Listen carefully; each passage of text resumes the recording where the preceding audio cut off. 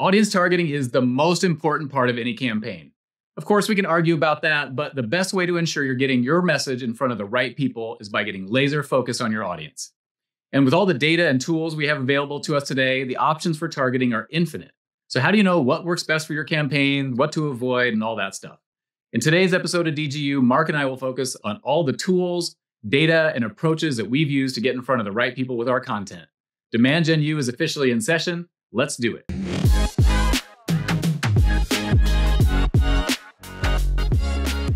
So Jason, I think this is our 60th episode that we've recorded, and we knew that there was going to be a time where we had to double up on an episode topic. I think I'm the Demand Gen U historian. This is the first time that we've doubled up on an episode topic, but it was also our first episode that we ever recorded. So there's so much that changed in a year and a half that I think it's probably fine to double up on this topic. Yeah, and we didn't go back and even look at the outline or didn't go re-listen to that episode. So this could be an exact No, I'm just kidding. It won't be.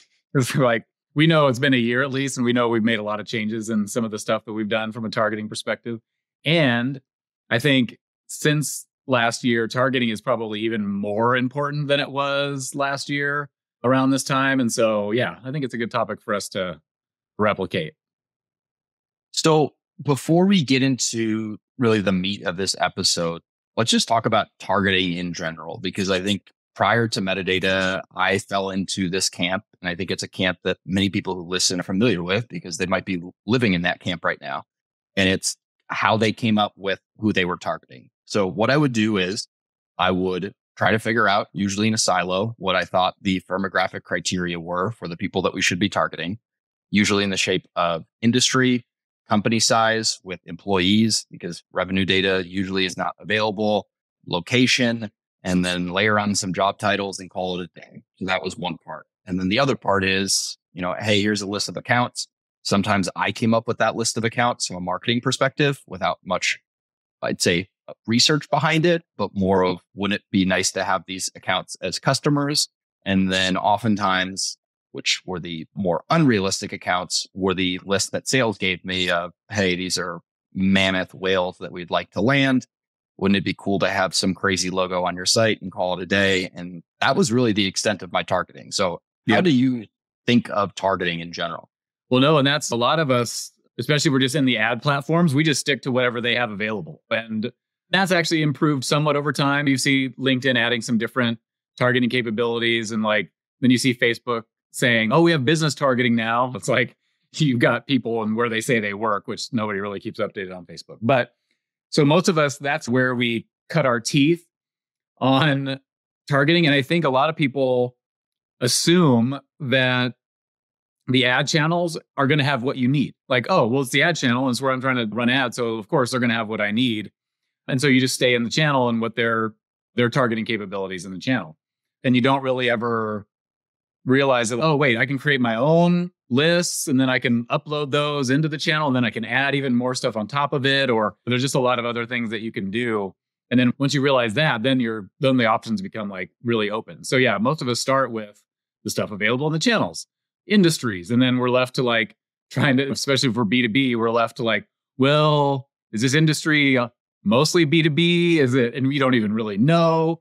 It's and I remember there were no checks and balances for me doing that. I would just go through a list of industries that sounded like B2B, and they're papers and recyclables. I don't know if that's actually B2B or not. It's railroad. Those are the ones that I'm thinking. This is the exact ones that I'm thinking of right now, because I've done that before. Zoology. I'm just they're seriously, it's the most random industries available. And the reality is most of those industries are a mix of B2B and B2C. And so then if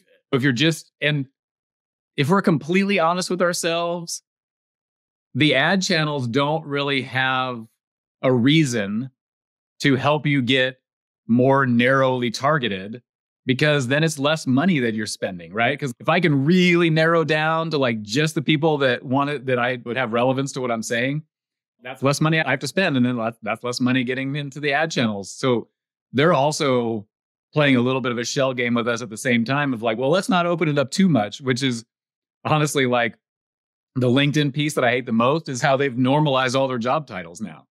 Well, people might think that's helpful. It's not. It's actually detrimental to all of us marketers, because now if I put in some niche job title, LinkedIn, let's just say it was like it's a content marketing manager, it's probably going to take that and just bucket it with marketing manager. And then all of a sudden now I'm like, I can't even target the people I want. And LinkedIn has now made it more broad. So yeah, I think, yeah, I'm just thinking of this right now. Don't rely on the channel like to help you with targeting, because they're going to benefit from you going way bigger than what you really need. So you got to take it into your own hands.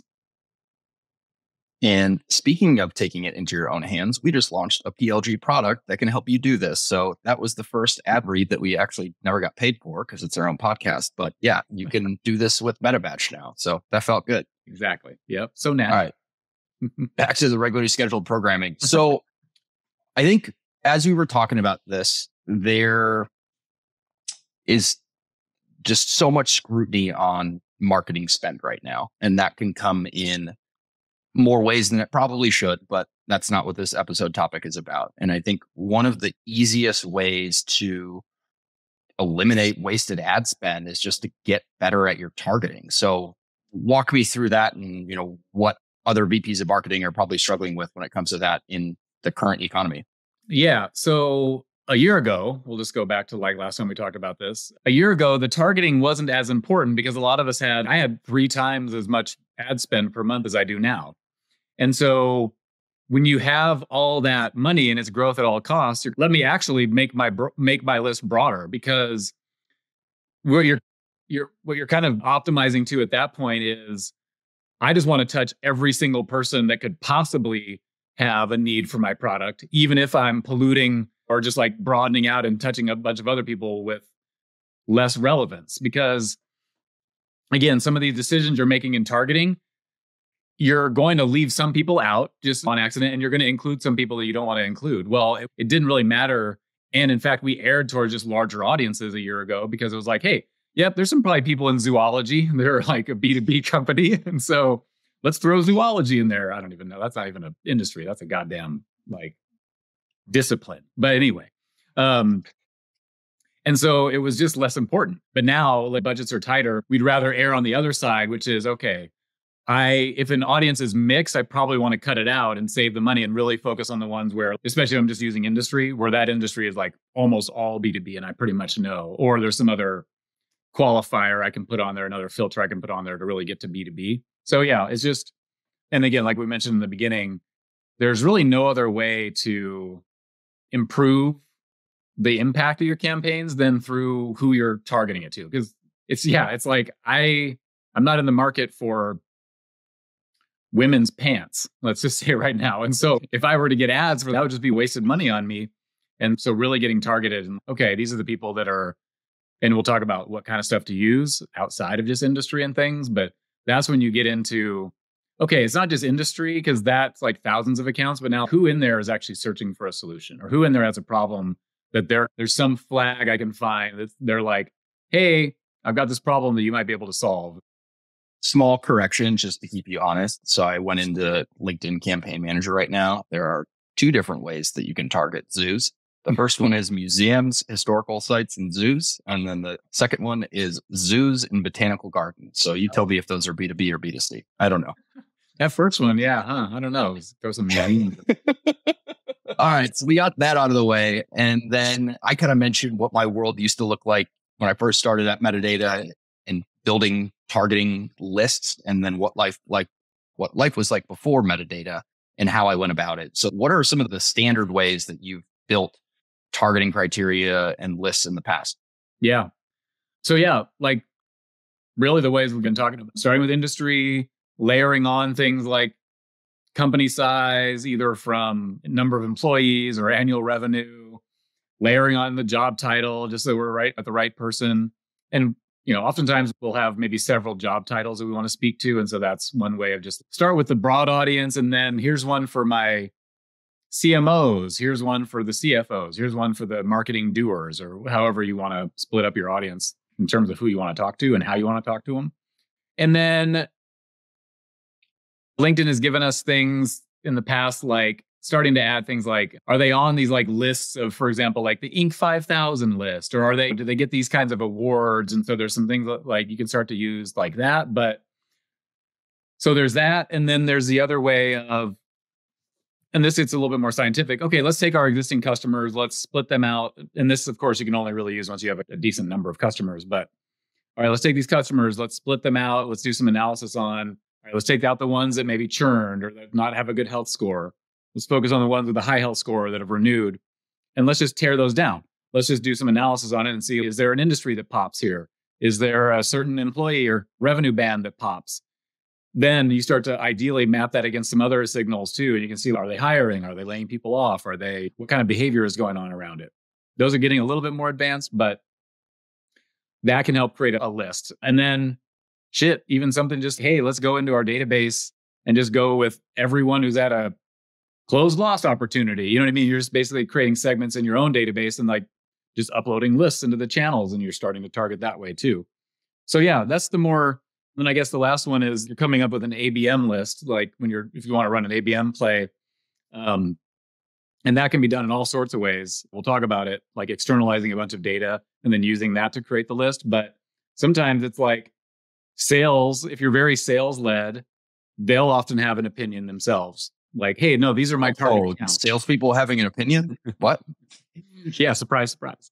And oftentimes, like I've worked at a couple places where our targeting really started from sales. It was like, hey, and the sales reps said, hey, we've done all of our own analysis, you know what I mean? And here's what we've come up with. And then sometimes you just take that list and you're like, okay, I'm going to trust you. Especially if like you're saying you want leads from these accounts, and if I deliver these, you're going to be happy. Cool. That might be an easy way to start as well. And all the channels allow you to upload at the very minimum list of accounts and match those and then layer on like job titles and things like that. So that was a lot of stuff, but those are more of the basic ways, obviously, to target. I mean, when I was at Uptake and I think we were working in probably 5 or 6 different international geos. I couldn't tell you anything about the quality of the lists in geos that weren't the US and even North America in general. I was just taking all of the regional sales leads word at, yeah, these are the accounts that we should be targeting. And I just took it. Like I didn't know how to target internationally. And in hindsight, that was horrible because we wasted a lot of spend. And I don't think we really generated much pipeline from any of those lists. Well, yeah. And that was a filter like a very basic filter I just completely left out. Yeah. Geography often. Yeah. And it's because we're pretty much really focused in North America, but most of the times international, like multinational companies, you'll have a specific budget and performance KPIs that are specific to a geography. And so you'll want to split your campaigns by that oftentimes. And so usually you like start with a big audience type, and then you just create sub audiences of those. Okay, here's my ICP. Here it is in North America. Here it is in Western Europe. Here it is in China or wherever else. So yeah, that's another very basic one. Most often that's like company headquartered location. And so that's what you're really keying off of, not like the leads or the employee's specific location. Yep. Yeah. And I've gotten burned like that too. So I'm going to jog your memory here for a little bit.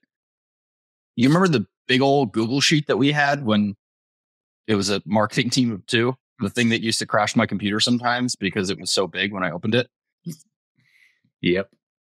Love that. So let's get into how we were going about creating our account list at the end of the day. And yes, we were using our own product, but also there were ways that we needed to try to get a little bit more creative with finding unique data points to build that list. Yeah. Yeah. And so this is where like you start externalizing the data and creating your own little database. And you're usually at an account level for this one. You're not getting down to a person level or a job title level, but this is at an account level, just trying to figure out like what accounts should we target if we're going to move into an ABM approach or externalize our targeting from these platforms so that we can add more data to it. And this, we'll give some very prescriptive instructions here too. The first thing I'll say is almost all, because a lot of people get hung up like, well, I got to merge all these different data sources together. That can be a nightmare. Yep, it can be a nightmare if you're trying to merge on company name, but because everyone writes it, might write a company name differently. I think technically we're Metadata Inc., but we never write that. You know what I mean? I would never write metadata, Inc. if I was like filling out a company thing. So company names are hard to match on. And so that's where people sometimes get hung up. They're like, well, I have to externalize all these data sources, then match on company name. Then I got to take out all the weird words and spaces. And so I'm just left with the key name. And it's like, no, you don't. Almost every source of data that I've used has company domain as a field of data. And that is very normalized. You know what I mean? It's something.com, something, whatever. And so that's the key value. The company has a domain and you're keying off of that. That can get sometimes a little bit wonky if you got like a really, really big company that has like several different divisions and shit like that, but we'll leave that out for now. So yeah, so domain. And so what we started to do is I was like, well, we have all these different data sources in our own targeting platform. Let me start by externalizing that data. So I would go in and we have Bombora, for example, or G2 intent. And I would just go into meta match, create the broadest audience possible of just like Bombora, this topic, no other qualifiers on it at all. Just what's every possible company that has intent for this topic. And of course, MetaMatch wants to spit out rows of people like job titles. And so I limited it to just give me one per company. You know what I mean? Because all I really needed is the domain. And I externalized that. I did a little bit of work on it. So I just here's everything from Bombora that they say, all the companies that are in market for this. Here is, and then I did this for a bunch of different data sources. Here's what G2 says. If we do a technographic audience on one of the ABM platforms, like 6 Sense, here's what, and they all spit out a list of domains. And so I would take that. We would start by just the basic ZoomInfo information that we'd get from every company. So we use some ZoomInfo credits. Then we just started to basically do VLOOKUPs of all this data in Google Sheets and just like VLOOKUP using that domain. And we would just do indicators like yes or no, right? Because intent is like it's on or off. And so if we found a match, it was a yes. We ended up with this big, massive spreadsheet. I actually pulled it up right now. I'm staring at it. Nice. Yeah. So I'll feed you some softballs if you forget anything. Well, we did some interesting things too, because like we'd have 3 different intent data sources, right? So we'd have like, here's Bombora intent, Slintel intent, G2 intent, for example. And so one of the things is like, yeah, I'd like to know if they have any of these, but also I want to know if they like a specific intent, but do they have intent in any of these things? And that became a new field that we would create. We normalized things like number of employees and annual revenue, if we had that. And then by externalizing the data, you also get to see like, oh, there's a bunch of companies that we don't have revenue data, for example. Well, in targeting platforms, you don't see that, so you don't know who you're missing out on. But now at least you're like, oh, there's a bunch of these that don't have it. Well, maybe I'll include them too, just because they're unknown. So I can go, these revenue bands or null. You know what I mean? And now I've got, oh, okay, that adds to my list. And so there's things you can do there. I'm trying to think what other data sources we use. Let me see if I can remember without you jogging my memory. I know there's one I'm leaving out right now because I'm going to get to that. As you're thinking, just so everyone else who's listening knows, I asked Jason while we were prepping for this, is there anything that you don't want to share or feel comfortable sharing with how we built our targeting? And he said no. So like you are getting an inside look at how we do this. And it's not to say that you can copy this in the same exact way, because it probably won't make sense for your business, but you'll hopefully get some ideas as to the types of unique data that you can use to build your list. Yeah, absolutely. And I challenge everybody, because I'm going to talk about this next in a second. So right now I'm talking about all this data. I don't know, we use built with data. We use that. Like I'm talking about sources that a lot of people still know about. Where it gets really interesting is if you can create your own signal data. And so we started, our first foray into this was counting ads and just getting a count of ads that these companies had on LinkedIn and on Facebook. And I can't remember who showed me, but somebody at some point showed me like, hey, you can look at all the ads a company has loaded up on LinkedIn and Facebook. It's really easy. In LinkedIn, you just go to their posts from their company page, posts. And once you're in posts, there's another filter for ads. And then LinkedIn, you just can scroll through and just see all the ads. Now, well, hold on. It's way easier now. It's like front and center. But before, like when we were doing this, it was available. You just had to work a little bit to find it. Now you just go to the company page and it's like right there. Yeah. And actually on Facebook, it was even weirder. You go to Facebook page and you go to like privacy or something. You know what I mean? It's like you follow this interesting other path. But yeah. both of them, you end up on a screen that you just scroll through the ads. And so at a previous job, I'd worked with this team in Poland to scrape company data off of LinkedIn and create our own company database. And so I was thinking, I was like, wouldn't it be great? Because, a better target for us are not just every B2B company, because that's, what we can say, but it's like B2B companies that are spending money on LinkedIn and Facebook on these ad platforms. And there's no data available that I know about. If anybody hears this and knows, let me know, that can give you like an estimated amount of LinkedIn spend or Facebook spend by company. It just does. These are walled gardens with memberships, that people are highly targeted. And so I think that's why it's hard to scrape like Google search. If it exists, we will handsomely reward you if you listen and you tell us this. Yes. We'll bring you on an episode to talk all about it. And there's some wonkiness in this ad count because like what LinkedIn doesn't show you is which ads are active in a campaign or not. So there's a bunch of ads that are loaded up there you'll count that'll be like not even active or old, but I felt like this is a good proxy. And so we basically came up with, and we just count ads, and the system would just scroll through and just count, and then just add it to the database. And so we not only use that to determine who would be the, again, Surface really wanted to laser and get to a target account list, but not just that, but then also the difference between the number of ads they had on LinkedIn and the ones they had on Facebook, because a big part of our play is, hey, do business advertising on Facebook better than you ever have before. And so we could go to them and message people very specifically, like, why do you only have 73% of your ads on?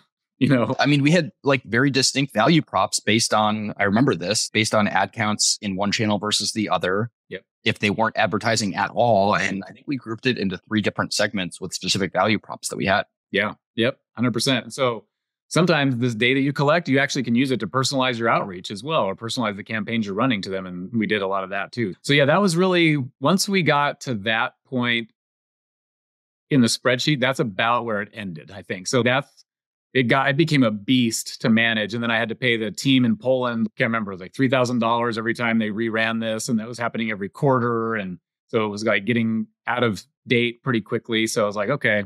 And then a couple of times we messed up and corrupted the entire database because we did a VLOOKUP wrong. And once you get 2 more moves after that, and you're just like, the spreadsheet's just dead. And so and then like you said, it could crash. There were just like so much data and so many VLOOKUPs. Like, the VLOOKUPs, here's actually another piece of advice. You can't leave the VLOOKUPs in place.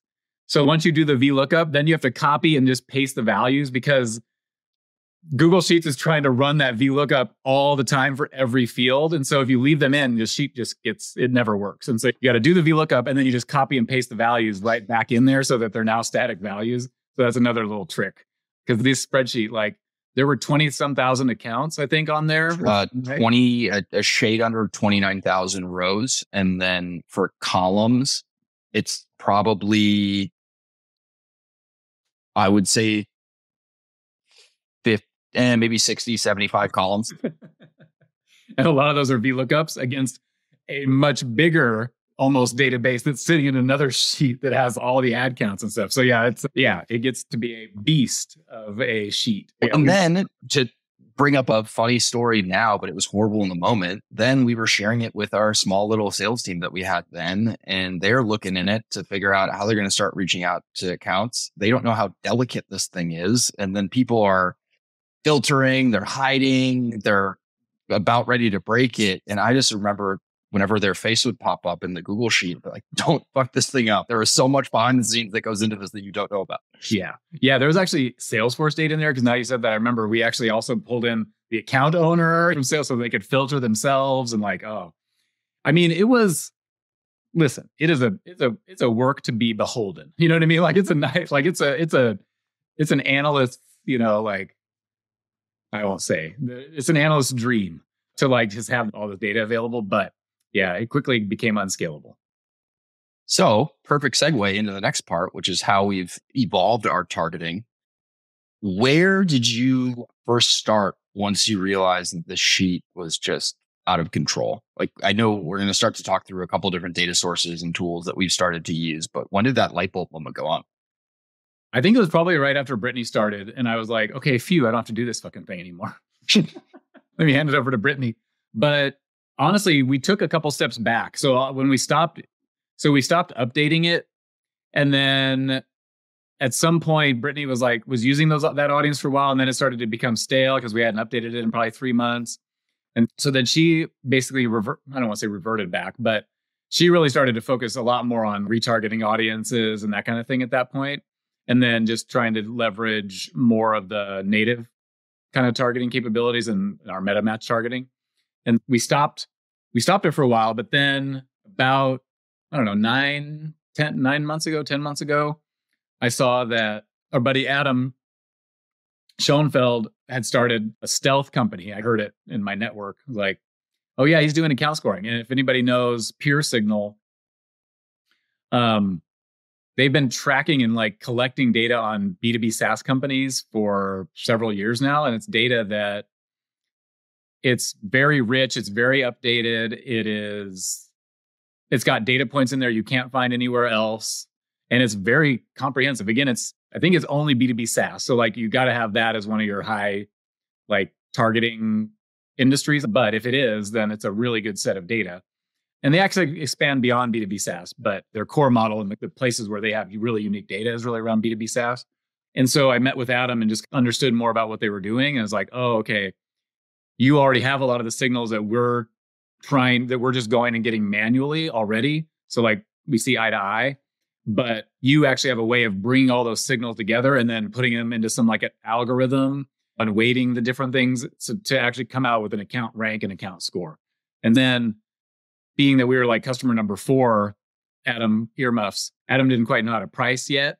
And so we got a pretty smoking deal, I think, on using them. And so yeah, we've been using them for about 9 months now.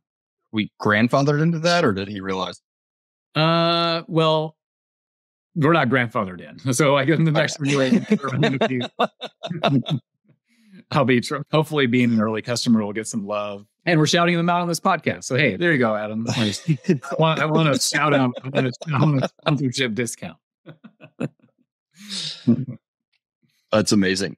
And how long have we been using Keyplay? Because this is when Brittany started at Metadata about 14 months ago. Yeah. This is when I took myself out of the equation and started doing other stuff. So a lot of this will be new to me, but I'll keep asking you questions. Yeah, no, about 9 months now we've been using Keyplay. Now, what's interesting for us, now Keyplay wants to start like almost any other scoring platform, which is let's analyze your current and your best customers and your worst customers. And then let's at least have a sense of what that looks like and model it off of that. But for us, we always knew, at least in our own analysis, we were like, there's no real good way for us to tell with any of this data we have available if someone's going to be a good fit for us or not.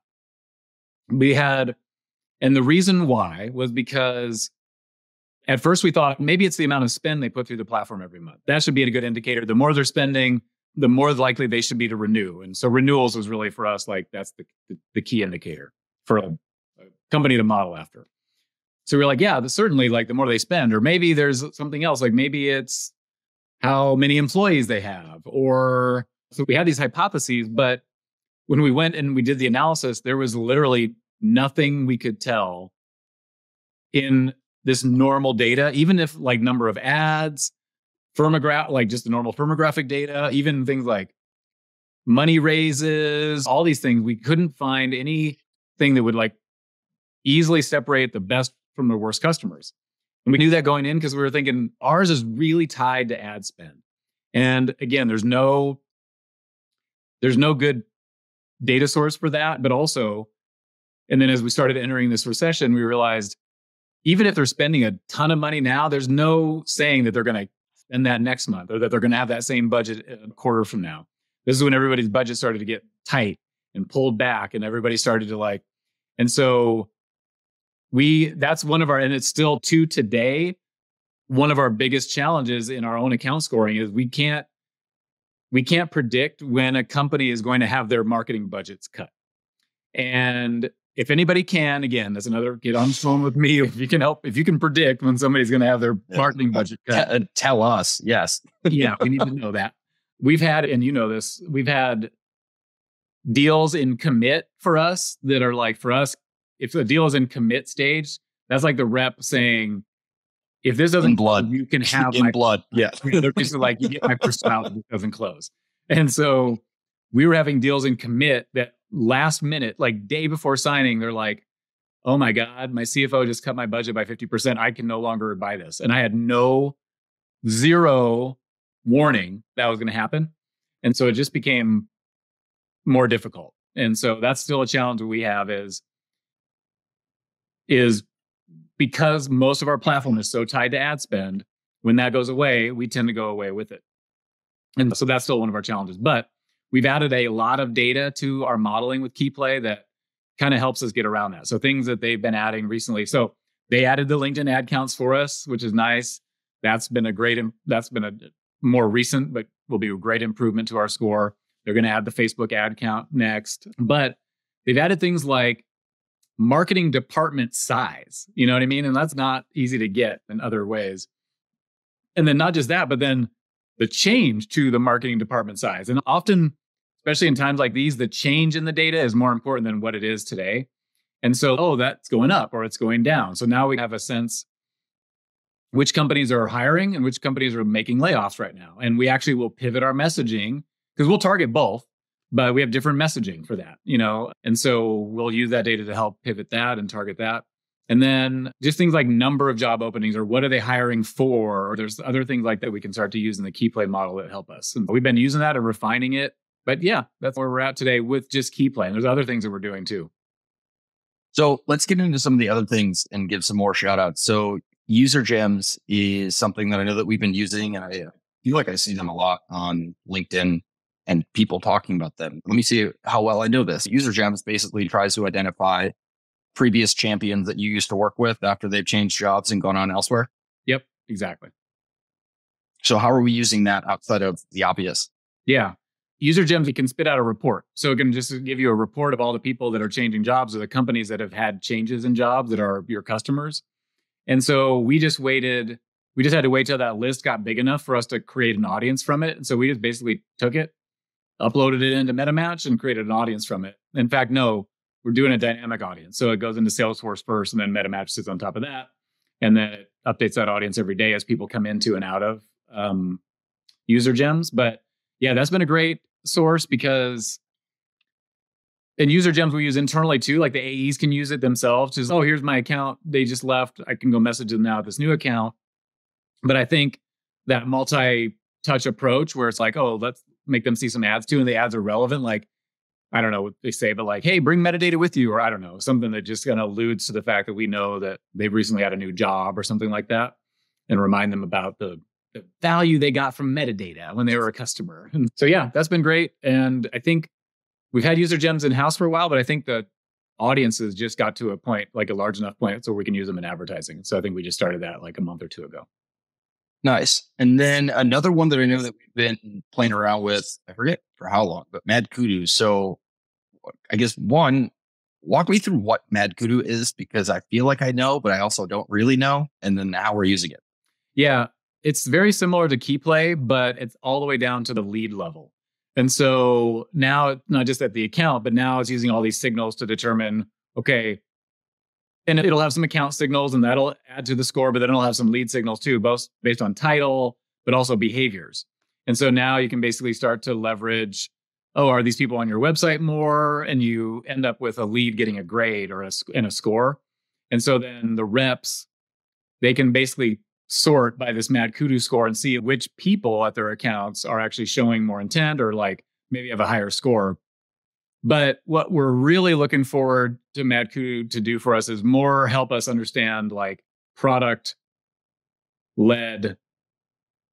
qualified leads, and just basically using more of like our free trial and product led behavior to kind of score leads and surface the people that are using it a lot, that are using a lot of it and might be ripe for more of an annual kind of a commitment or whatever that might be.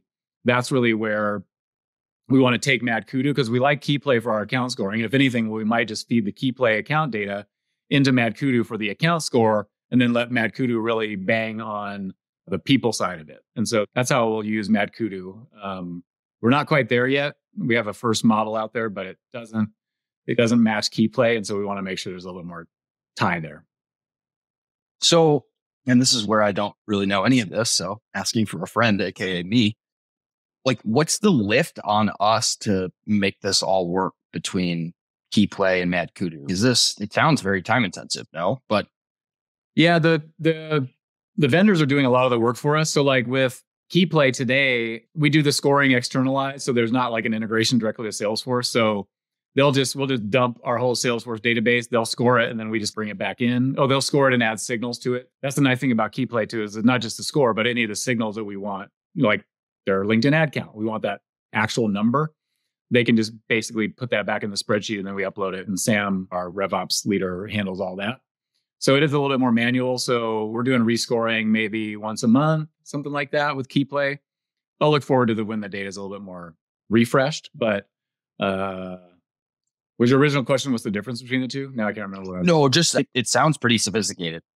Being straight up. And I didn't know how much like we're doing ourselves versus how much they're doing, but it's pretty cool. This is all news to me. So this is unusual, but there's too much going on from a marketing perspective at Metadata to truly know everything. Yep. Mad Kudu, the platform is pretty interesting but it gets very scientific. So like Mad Kudu you kind of need to understand like some statistics and like nodes to really be a good user of it. And we're not quite, I'm probably not qualified to use Mad Kudu. So it gives you all this data and it gives you a way to build your models, but it's pretty complicated, at least in my mind. And I know we get help from our CSMs there, but I don't know if does everybody get that kind of help? Is that just us and you need a data scientist to run it? But there's some, I remember Maza walking me through and I was like, I don't understand what's going on here. This looks like a data scientist's dashboard or something, but I'm looking at their website right now and they've got Guillaume's face on one of their pages. So I know if it's good enough for Guillaume, it's probably one, good, and two, too complicated for me. That guy's brain is it's just out of this world. It's insane. Exactly. Awesome. I learned a lot. I hope everyone who's listening learned a lot too. I think the beauty of all of this is the first half of the episode, we really just talked about how we were using a spreadsheet to come up with who we're going to target. Granted, we had access to data sources, but you don't need a whole lot of crazy tech to do this. Now we've graduated onto using more tech, but everybody's got to start somewhere, and 29,000 row spreadsheet is where we started. So you can do the same. Yep. I love targeting. It's like one of my favorite topics because it still can be pretty mired in data, and I still really like working with data. So yeah, I like this.